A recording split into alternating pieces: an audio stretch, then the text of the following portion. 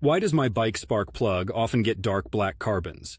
The telltale dark black carbons caking up on your spark plug should be a red flag waving energetically for your attention. See, spark plugs are like the canary in the coal mine for your bike's engine.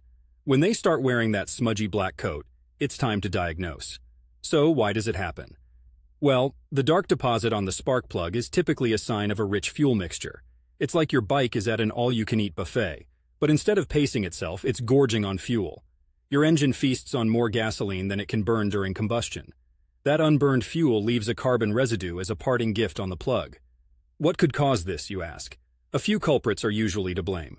An air filter throwing a tantrum and decided to clog up is one. If the air can't flow, your fuel goes in heavy, like a Portland rain in the middle of December.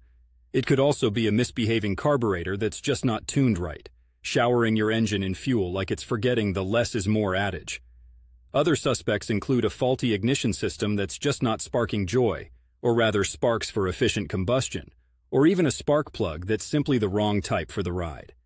Using the appropriate spark plug for your bike is as crucial as choosing the right kind of coffee to kickstart a drizzly morning in Portland. And let's not forget short trips. If you're only using your bike for quick jaunts, your engine never reaches the optimal temperature to burn off those carbon copycats. It's like trying to get a good sear on a steak with a lukewarm pan. Not going to happen. Dealing with it means getting down to the root of the problem. Check your air filter, scrutinize your carburetor setting, and ensure your ignition system is in top form.